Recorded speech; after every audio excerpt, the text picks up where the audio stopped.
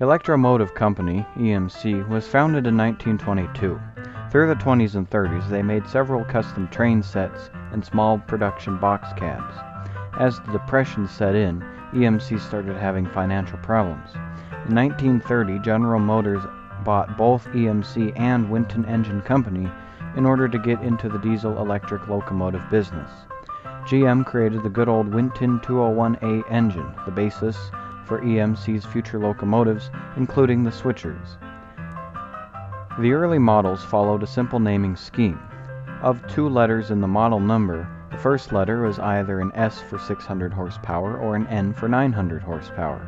The second letter was either a C for cast frame or W for welded frame. The SW and SC were the first switchers to be produced. They both had 8-cylinder Winton 201As, producing 600 horsepower as the name suggests. The only difference, of course, is the cast versus welded frame. Both were introduced in 1936 and were built for various railroads up until 1939. The SW was the most popular of the two, with 76 units having been sold to various railroads. As for the SC, 43 were sold. 1937 brought the introduction of the NC and NW. Just as before, they are pretty much the same, besides the production of the frames. This time, however, a V12 201A was added, producing 900 horsepower. 5 NCs and 8 NWs were built. Due to the early plans not quite being ready, the electrical equipment in all of these units varies. Some had General Electric equipment and others had Westinghouse. Neither models had multiple unit connections. The NC1 was introduced in the same year. This model added multiple unit connections, allowing the ability to chain these locomotives together and control their power from one cab. The NC1 also standardized on a Westinghouse electrical system. 5 were built. 2 NC2s were built for the Missouri Pacific Railroad. The NC2 is exactly the same as the NC1, but EMC claimed that the wiring is different. The NW1, also coming out in 1937, was the most popular of the N series, with 27 having been built. It had a longer hood and a General Electric system. The NW1A is a variation that has EMC-made traction motors. 3 of those were built. The NW4 added a longer section between the cab and the hood to accommodate a steam generator. Both of the 2 that were produced were scrapped in 1961. Going back to 1936 again, EMC created the T unit, T standing for transfer. In this design, they plot the cab in the middle and stuck 2 V12 Wintons on either side. These are the same 900 horsepower engines used in the NW and NC. Having 2 of these created 1800 horsepower. Only 1 T unit was ever made, and it was for the Illinois Central Railroad. At one point, the locomotive had to be sent back because the frame had sagged over time and needed repairs. Unfortunately, the only T unit ever produced was scrapped in 1950. 1938 marked a very important time in the locomotive company's history. After 2 years of planning and designing, the great 567 engine was finally complete. This prime mover was more powerful and came in a greater array of configuration. Use of the Winton stopped and all subsequent productions used the 567. Also around this time, GM finalized its ownership of EMC and renamed their locomotive division to the familiar EMD.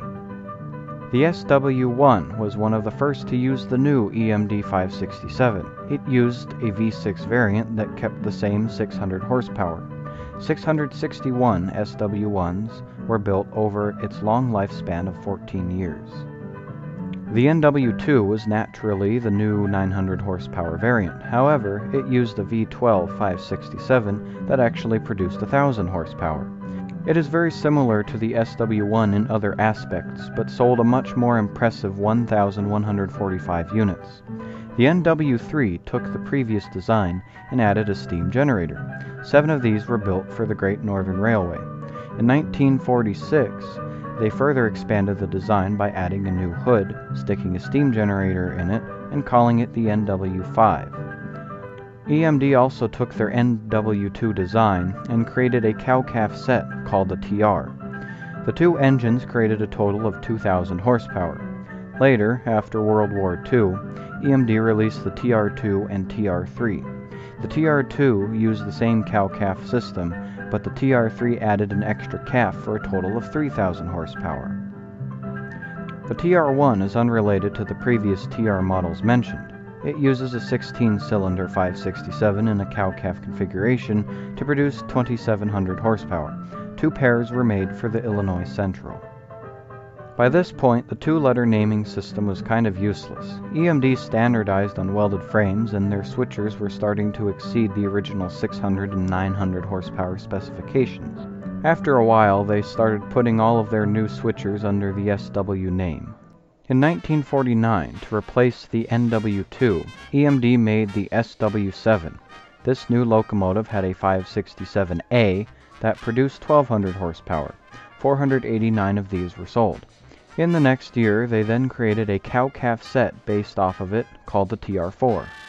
1 year later, we now have the SW9. From the SW7, it removed some hood vents and had a 1,200 horsepower 567B.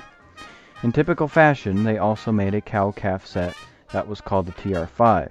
In 1994, Amtrak got a hold of some SW9s and reclassified them as SW1000Rs.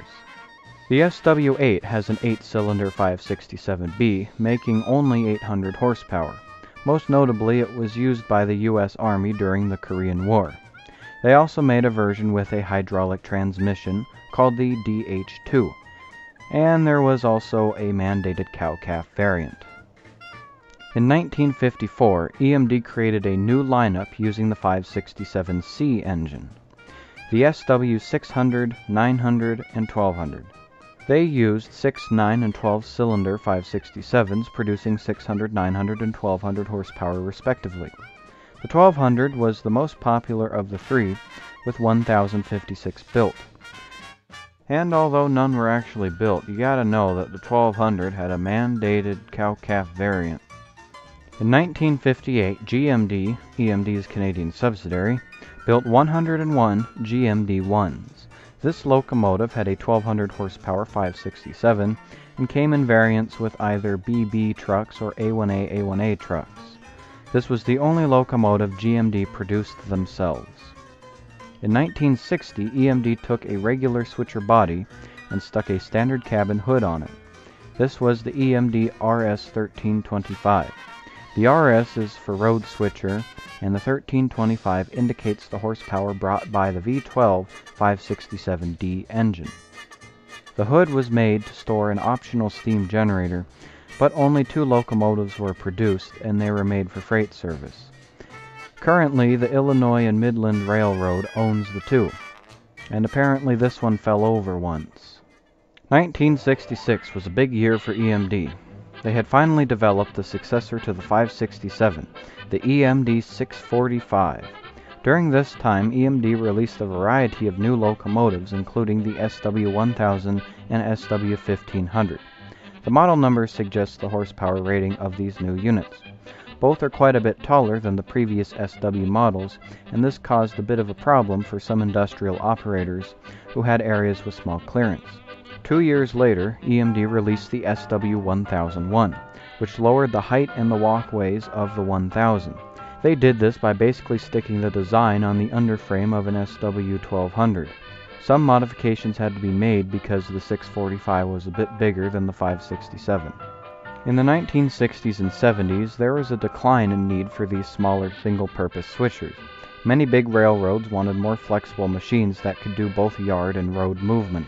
EMD tried taking the SW1500 design and adding new Blomberg trucks. Named the SW1504, this design could bring the locomotive up to higher road speeds, but only one customer was ever interested in purchasing any, Mexico's own National Railroad. To further their attempt of making more flexible machines, EMD created the MP15 in 1974. It is very similar to the SW1500, but has a 645E engine and the high-speed Blombergs. EMD wanted this new model to be more of a multi-purpose locomotive, hence the MP. It was marginally successful, selling 351 units, so they created a version with an AC alternator. This was called the MP15AC, and the old version was now referred to as the MP15DC. The AC is 1.5 feet longer than the DC and has some fans and intakes relocated from the front. A variation was produced that kept the same 1500 horsepower of the previous MP models, but used a turbocharged 8-cylinder 645E3 rather than a non-turbocharged 12-cylinder 645E.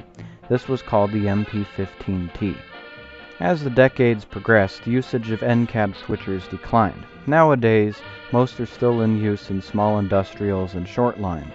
Some Class 1 railroads did make an effort to revamp some older SWs, and this did bring some new life, but they've mostly moved on to more modern machines.